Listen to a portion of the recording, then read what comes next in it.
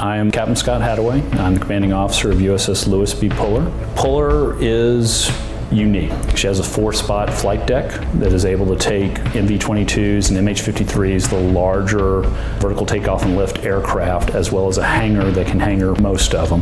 At the same time, she also has a mission deck beneath there that is able to take pretty much any kind of cargoized container you can put down there to help and support missions, as well as plenty of space to put boat trailers or anything that we need to do to deploy from the ship.